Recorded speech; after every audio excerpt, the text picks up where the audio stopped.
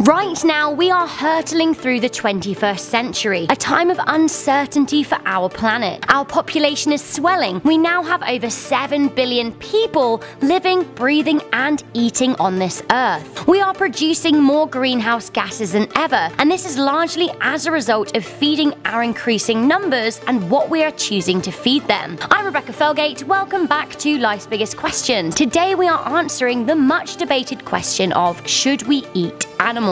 In order to cover the bases in this video, we are going to be looking at our historic relationship with eating animals, its impact on our health, our environment, and of course, its impact on our ethics. Stay tuned because we do have an answer. One line of argument from carnivores and comfortable omnivores is that it is natural. Caveman ate animals to survive, and let's face it, we are animals too. Most animals eat animals. That's just the food chain for you. But now, as increasingly intelligent beings that live in houses, that sleep in beds, that watch TV, that go to work, that earn money, and that pay for things in shops, surely we can no longer consider ourselves in the same league as our animal friends. The caveman ate animals at a time that there were less humans hunting, more animals in the wild, and much less choice of diet. That said, of course they ate things like fruit, vegetables, and nuts too. In fact, a caveman could feast off an animal for a long period of time. Even huge animals in the wild don't hunt daily. These days in the United States of America alone,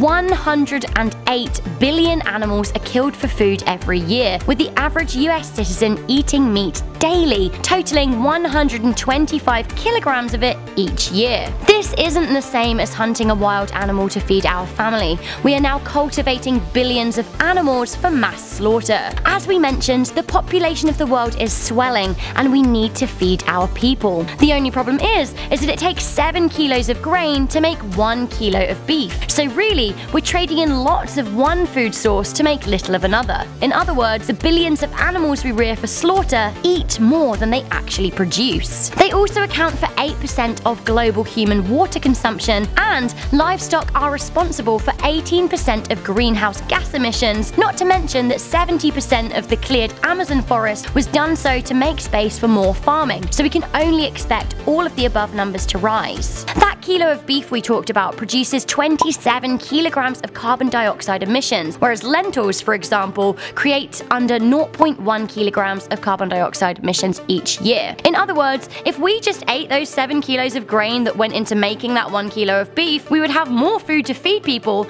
and our planet's atmosphere would be cleaner. But what about protein? Meat is an excellent source of protein which humans need as part of a healthy diet. Sure, but there is also a lot of protein in nuts, tofu, broccoli, spinach, lentils, the list goes on. Oh, and these things are much lower in fat too. Okay, but what about calcium? We might not want to eat animals, but we need the dairy industry for calcium, right? Well, it is a good source, but calcium can also be found in nuts, greens, and beans. Kale, for example, is jam-packed with calcium. It's true that while we are babies, we need our mother's milk, but beyond our childhood years, there have been countless studies that indicate that we no longer need milk. In fact, 65% of all humans on Earth have a reduced ability to digest lactose, a type of natural sugar found in milk. It isn't just milk making people sick. We can't exactly stomach raw meat either. Unlike the wild animals that both carnivores and omnivores cite as justification for our meat-fueled diet, we actually don't have the teeth nor the stomach to eat raw meat. Finally,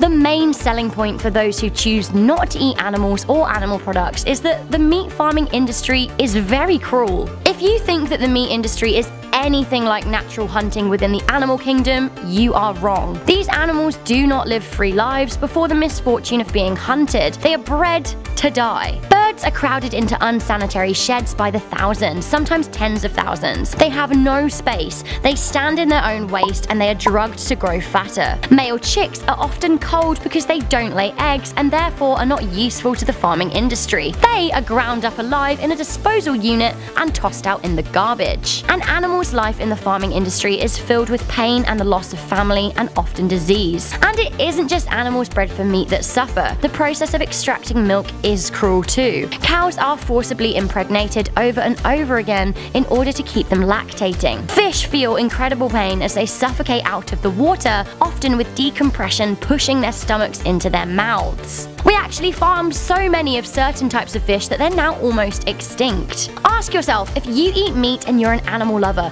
if all of these animals have consciences, if they can all feel pain, what is the difference between the animals in your home and the animals on your plate? So why, if it is so cruel, do we do it? Well, to put simply, we have been taught to disassociate what we're eating from the reality of how it got on our plate. McDonald's advertising budget is one of the biggest in the world. You are being force-fed meat, not through your mouth, but through your eyes. The meat farming industry has grown so ginormous that it doesn't want to face the inconvenient truth that it is not economically or ethically sound, and we are so used to consuming it in our diet that we don't want to admit that it needs to be scaled way back at the very least. Of course, to a lot of people, meat is absolutely mouth-wateringly delicious, but would we think so if we really considered what was on our plate and the process it had to go through to get there? Meat isn't the only thing out there that tastes good. So, should we eat animals? I'm not arguing that at one point in our development as humans there is a necessity for animals in our diet, but